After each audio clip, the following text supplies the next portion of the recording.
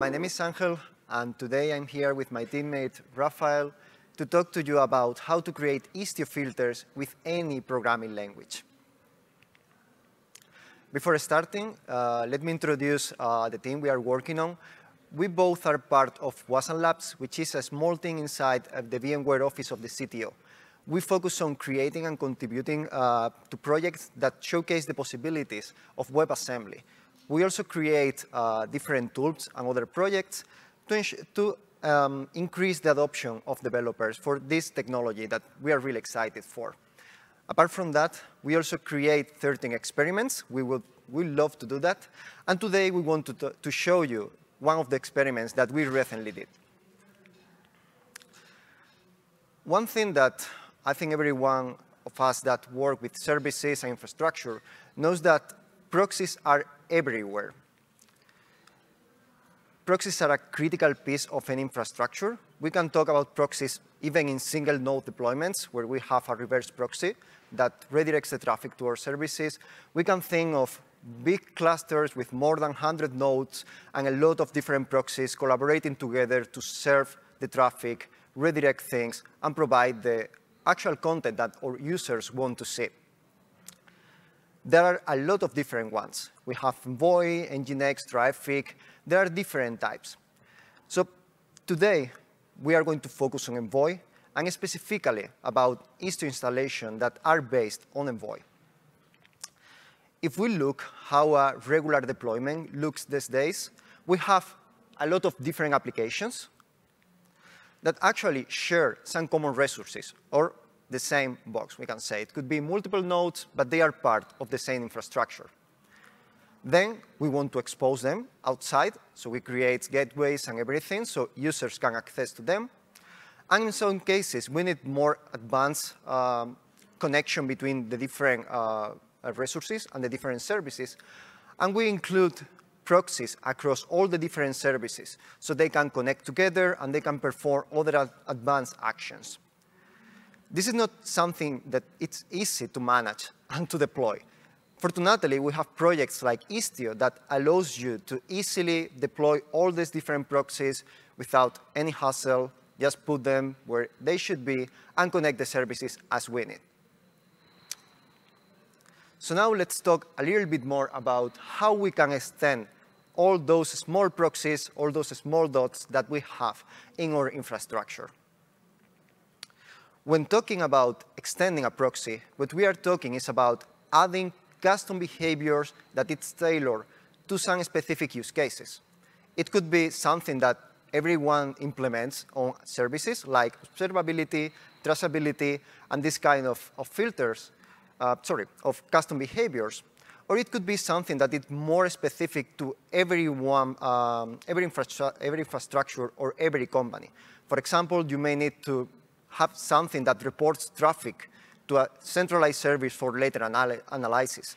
It could be something that blocks a specific request. There are different behaviors. Everyone needs to implement something specific, and this is why it is important. But why is it useful to do this kind of extension at a proxy level and not, for example, inside the services? If we look the same picture that we had before, one thing that I didn't say is that we have 8 services in this example, but every service is different. It could be a Ruby application, Node.js application, Go service, JavaScript. There are many different services all together in the same infrastructure, talking and providing content to users or to other services. If we have to ask every team behind every different service to implement a certain custom behavior, it takes time. And it's not only that, but it's not easy to keep that up to date. You need to ask the team to implement one specific block, some specific request. On Ruby, you need to provide maybe an SDK that everyone can import, so they don't need to do that. But in the end, it's a complex process. But if we just focus on those small dots, proxies are all the same, and all of them are managed by Istio.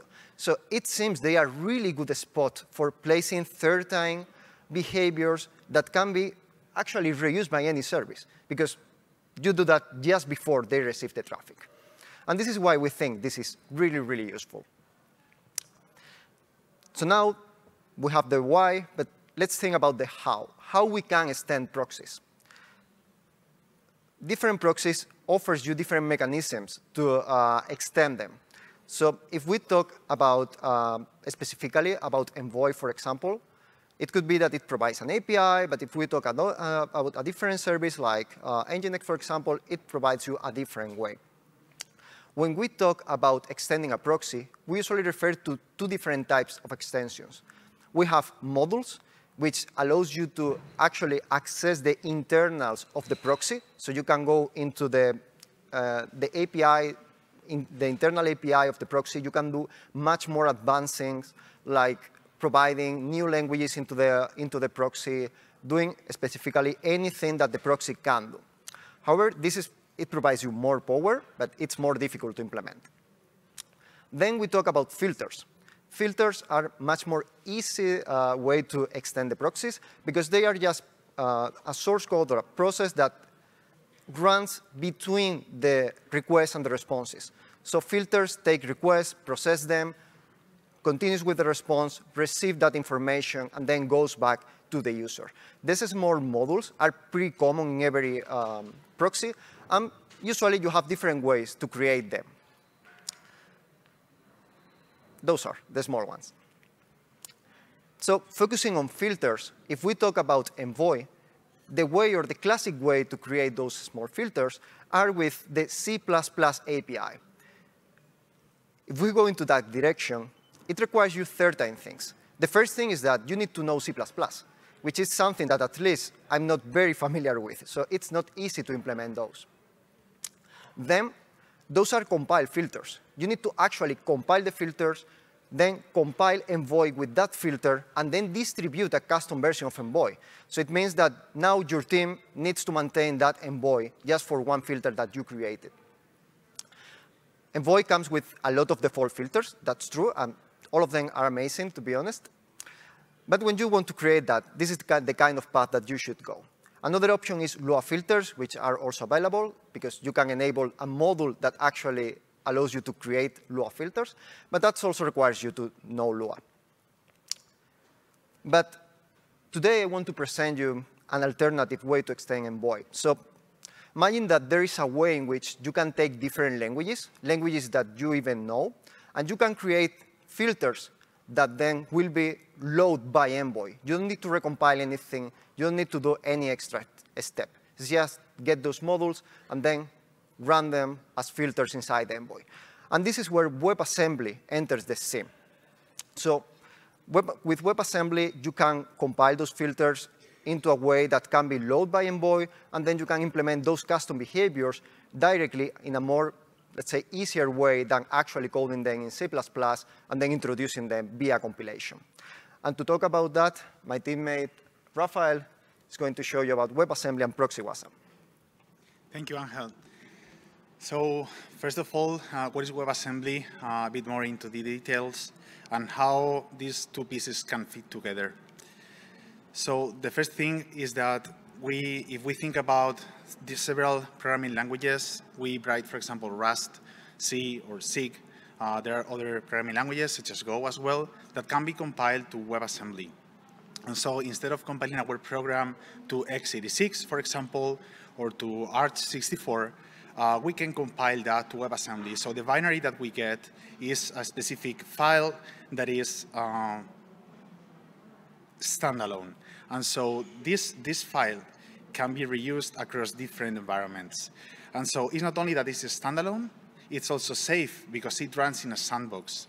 And the idea behind WebAssembly is that since it is an environment in which it doesn't have access to the external world because it's running inside a sandbox, it can only get that much. So there is no system interface such as the libc, for example, when you can access the external world, you can do syscalls, things like that. You cannot do that from WebAssembly. You only have the module that is on your what you were compiled with, and you cannot get out of it. Also, the memory is completely isolated from the outer environment.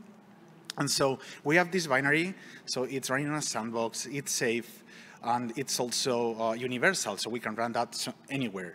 And we have this single binary, but we need something in order to run that. And that is the virtual machine. So we need a WebAssembly virtual machine that will interpret this WebAssembly and will run that on our machine. And so if we think about that, we see that from JavaScript, we have browsers that already implemented JavaScript itself. And then from there, they were extended to also run WebAssembly. And so from there, we went into the servers with Node. And so we have JavaScript and also WebAssembly running over there. But it's even more than that, because there are other runtimes that now are very specialized in only running WebAssembly. They don't run JavaScript. They just run WebAssembly, and they are super optimized to run our code. And so we have this file that is standalone, and then we run that instead of a virtual machine. But how do we put all the puzzle together? And the answer is that Envoy is able to start a WASM virtual machine, a WebAssembly virtual machine. And so we see that our requests are coming, they are getting into the virtual machine, and they are getting back out. But what is the answer here? What is the piece that is missing? And the answer is ProxyWasm, and this is what we are talking about today. So ProxyWasm was presented in February 2020 by a joint effort by Solo.io, Google, and the Istio community. And so ProxyWasm is actually multiple things. So it's an API in that it specifies what is the interface that the guests, so the WebAssembly guests, can talk to, what are the functions that they can call, what is the functions that the host can call inside of the WebAssembly sandbox.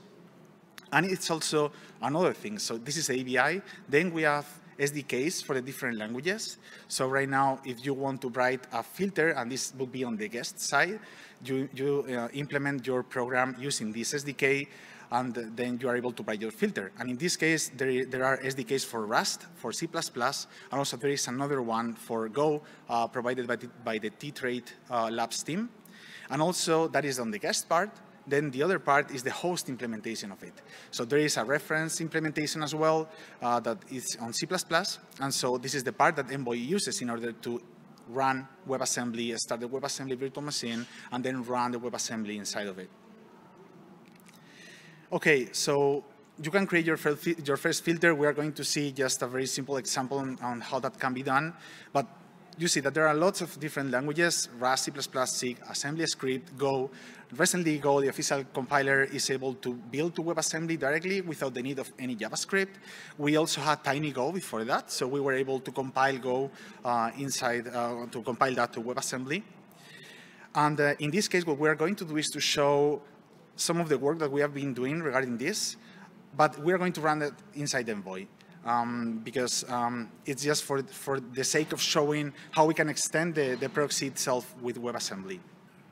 And you can see that everything that is beneath is ProxyWasm in this case. So if we take, for example, the Rust code, it's very simple. There is more code, of course, here, but the important takeaway is just this, right? So in this case, we have a function that is defined by the SDK, and in the end by the API.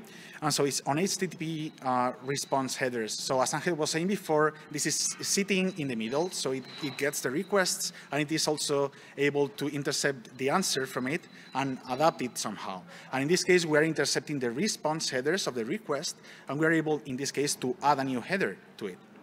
And so this will be kind of a first filter. But we have seen that all the programs that we have been talking about and other programming languages have been compiled. So what about interpreted languages? And in this case, and this is what our experiment has been about, and it has been explicitly for this talk, we have JavaScript and we have PHP. And also, we have Python could be added as well, but the examples that we are going to show today is exactly about JavaScript and PHP. And so this module that we have on WebAssembly can be run on any other platform that supports WebAssembly, not only the Envoy proxy. This is kind of a different environment in where you run the WebAssembly binary because you need to adapt to the API of ProxyWasm. And so let me show you an example of PHP, and then Angel is going to take the JavaScript part. And let's see, I need to change to mirror, 1 second.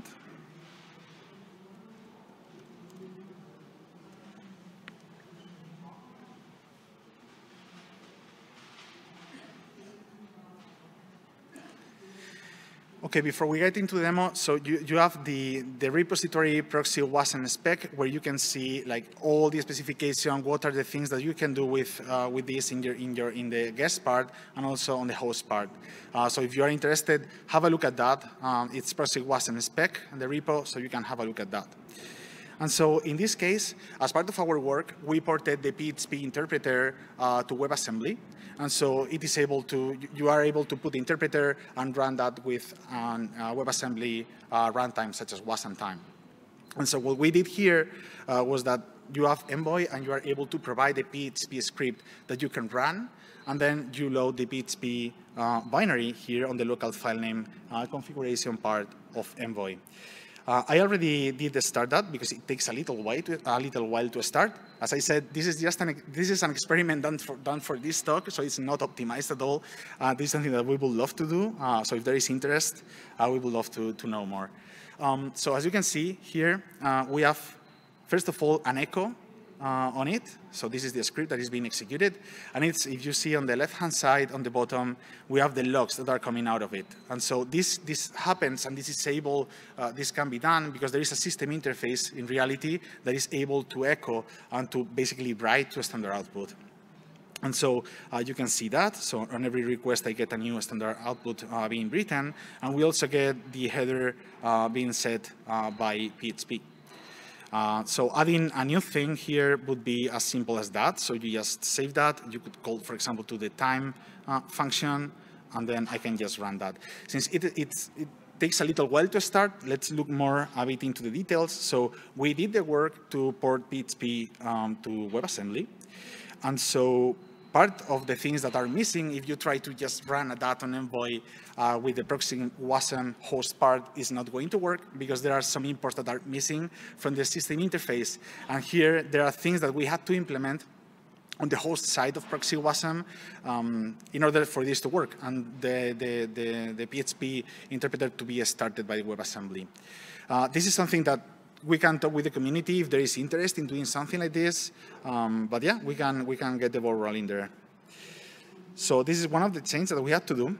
And then the other one was on PHP itself, because as you saw, we are reading the PHP code from the Envoy configuration, and this is something that ProxyWasm allows you to do. So you can configure the proxy configuration, and then you read that, and then you load that. So when we start, and I'm going to go through the C code, but here you have the main on the bottom. When we start the module, we basically start the PHP virtual machine, and then on every request here on response headers, we are going to start we are going to call to the already initialized PHP virtual machine by saying just read this script and interpret it.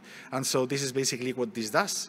And here the -r option of PHP is basically I'm going to provide you this script via the standard input, and then you just read that.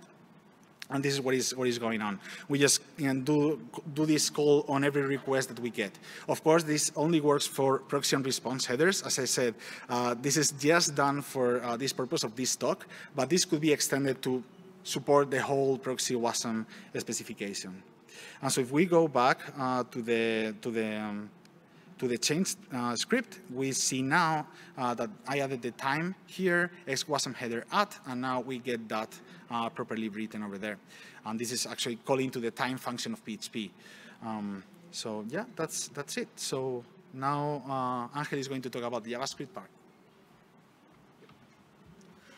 Okay. I think now it's okay. Now you can hear me. Okay, so yeah, the same thing that we had to do for PHP, as Rafael showed, it's all the steps that we usually need to do when we want to run interpreted languages into the WebAssembly. So first, you need, of course, an interpreter that can run that code, and then we need to build that bridge between the interpreter, between the WebAssembly host, let's say, and then the code that it's running inside the interpreter, because you want to write JavaScript, you want to write PHP, you don't want to deal with the C code that we showed, and you don't want to deal with this Rust code that I'm going to show you now. So as we were focusing on this experiment, in the case of PHP, we were working directly on the C side. For making it work with JavaScript, we took a slightly different approach.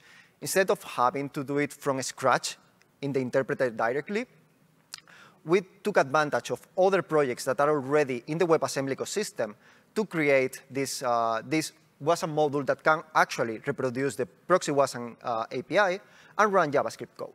For that, we use the ProxyWasm SDK for Rust directly, and then we use the QuickJS bindings that the Shopify team created for a different project. So QuickJS is a super small JavaScript interpreter. I think it's, as far as I remember, is I think 500 lines of C code or something like that. So it's pretty small. So it suits really well this kind of use cases, as they are small modules and they are really fast to run. Here we have the initial configuration that we didn't show before. All this is done at the Rust level, just because we want to configure the filter and pass the source code via configuration. Then we create the HTTP context, which basically allows you to connect to the HTTP at the HTTP level, as Rafa showed before, to get the headers and that information. And then we start the virtual machine, the QuickJS virtual machine that will run the final code. If we move to the final QuickJS bindings, here at one point is where we connect those words. We have the host calls, which are these ones for the ProxyWasm SDK that allows you, for example, to get a value from the headers. And then we move that and configure a new function inside the JavaScript interpreter that can define the header specifically.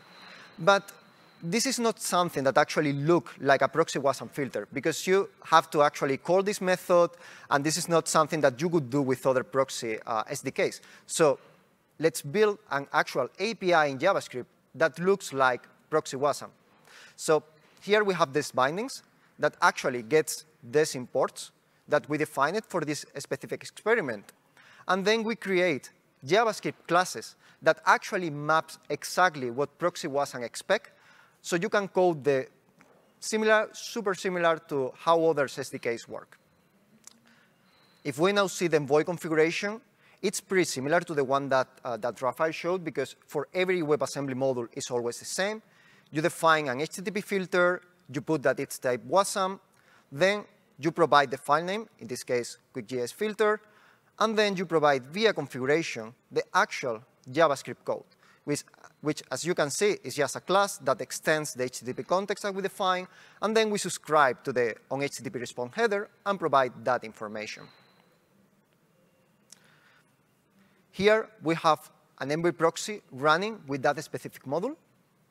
And then if we go here and do curl --b, I think it's 80, OK, we get that header. So we successfully configured and created an Envoy filter using JavaScript and even PHP. So now let's go back to the presentation. So let me extend. Can you? Because I don't know.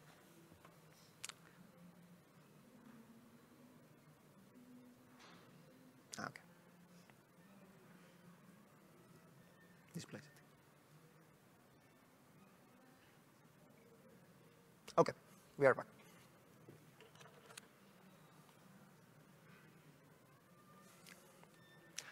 OK, so yeah, this is the experiment that we wanted to show you. As we said, our goal was to try to demonstrate that this is actually possible. It may make more sense for some use cases, but something that we actually got anytime we talk about WebAssembly is that people want to run the same languages that they are used to. Because one of the barriers of using WebAssembly is that the best languages that now target WebAssembly are things like Rust, C++, that not all people are used to work with. Actually, I had to learn that 1 year ago. So I know that process.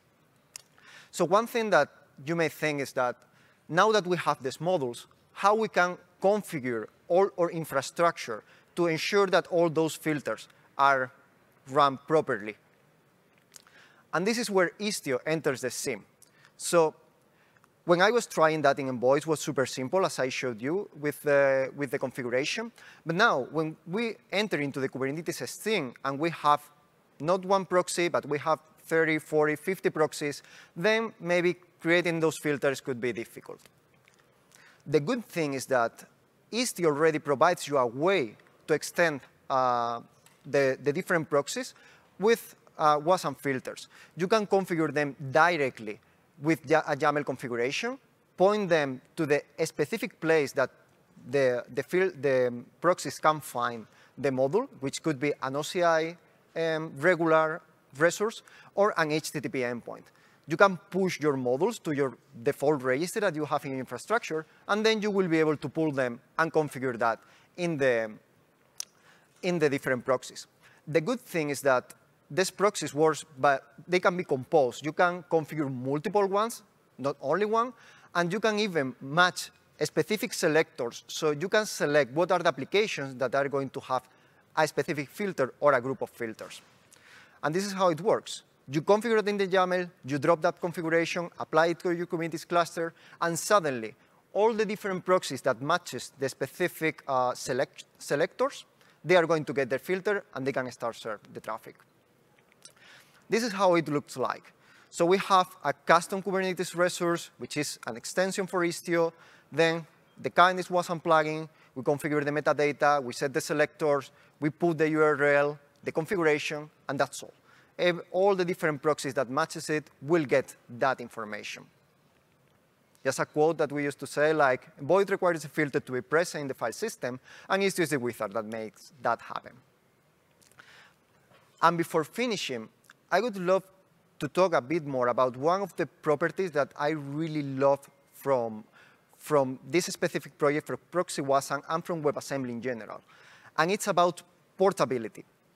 So 3 weeks ago, we went to a different conference in Barcelona, in Spain, which was the WASM IO. And there, we attended a talk in which the Kong team presented the ProxyWasm, the implementation of ProxyWasm in Nginx and in the Kong platform. Since we were already experimenting with this, we quickly contacted them, and we started to talk about this. They got excited about having different languages for filtering, and it's good to talk to them because they mentioned that this is something that some customers already asked them, like, hey, is there any way we can use other languages, not the one that you are mentioning? So Kong announced a new project called WasmX some months ago that actually does it. It adds the ProxyWasm filters in Nginx and for extension in the Kong platform. The great thing about this is that once we had, for example, the JavaScript filter with the WebAssembly module, we only had to send that specific module to them. We didn't care about recompiling. We didn't think about architecture. We didn't think about anything. Just the same exact module works in Kong, in Envoy, and in anything that implements the ProxyWasm interface. And this is something that is general for WebAssembly, but for this case, it was really nice to see. And yeah, that's all that we wanted to show to you today. So yeah, thank you very much for attending this session. We hope you like it. We recommend you to come to our blog because we have more experiments like this and more projects. Thank you. Thank you.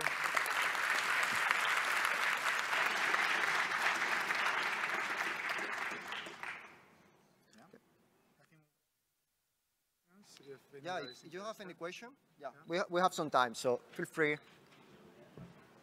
Boop. It's working. 5 minutos. Oh. No. Yeah, I don't know. I wanted to ask you, what's the memory footprint, CPU footprint, comparing to classic, let's say, C++ approach? OK, I think now it's ready, the microphone, so yeah. I mean, is it? OK. OK, so the question is, could you share some insights about memory footprint, CPU footprint comparing to approach with, let's say, C++? So we didn't still did the comparison with the C++ native filtering, but we compared the different WASM modules from the different languages, because it's different, for example, to have the Rust filter, which is kind of compiled natively to WebAssembly, than this middle step with the interpreter compile and then the source code. So the memory footprint really depends on the WebAssembly module, because WebAssembly needs to put all the information inside a linear memory, and that will be the actual memory that it's solely for that sandbox. But it depends on on the size of that model. So for the JavaScript model, it's, I think, a few megabytes, not much more than that. And the CPU consumption is really, really low. For the case of PHP, since the interpreter is bigger, it needs to load more code to, for example, encode more, all the functions provided by the language and everything. The footprint will be much, much bigger. The good thing is that when this happens, the Envoy proxy initializes first the WebAssembly module. So it's not like every request requires you to initialize the module. It's just that you are calling the functions. So once the initialization is completed, as Rafael showed before, that it takes some time for PHP, the footprint is already done there, and replying questions is just a matter of sending and replying to that information. We did the test between Rust, JavaScript, and PHP, and the time is mostly the same. So they don't change at all. You're welcome. Thank you. Cool. Thank you. Hi. Yeah. Now, is it working? Good. Yeah. I have a similar question, though. More on like, not only on the footprint, but on the stress test, like on throughput or anything. Like, have you tested how much RAM can you allocate for the WASM VM? Like, see like if there's any limits to, or if it gets like bottlenecked at some point. Or if you're using too much CPU, then the WASM filters start to get like less throughput, or like does that anything happen at all? Thank you for the question. It's a very good question. So Thank you for the question. That's a very good question. So we haven't done any measures because it has been like just the experiment for this talk and showing that it's possible for people to reuse the software or the languages that they already know. But I think it's interesting, and I think it's something that we should do at some point in order to compare the different options that are there. But I don't know if you want to add something more to that. Yeah, I don't know if, okay. Okay, I think here. So yeah, just to add that it's true that it's something that from the WebAssembly, let's say, ecosystem, is still work in progress. So as you mentioned, this is a question that we did not only for ProxyWasm, but for running in general WebAssembly workloads, that currently there is no way in the runtimes for limiting memory or CPU. It just goes up to the requirement for that specific model. For Envoy, I didn't check the specific ProxyWasm C++ specification, so I don't know if they have a specific throttling or anything like that. But yeah, that's something that if at any time we put JavaScript or PHP filters, we must do before to understand really how it affects the performance. Cool. In terms of difference, I don't know, but there is a way also to set like fuel or gas to the WebAssembly runtime. So it's also possible that if you have an endless loop or something like that, you are able to either kill that or reduce the fuel that it's able to do in order to keep running. So that will be killed. Cool.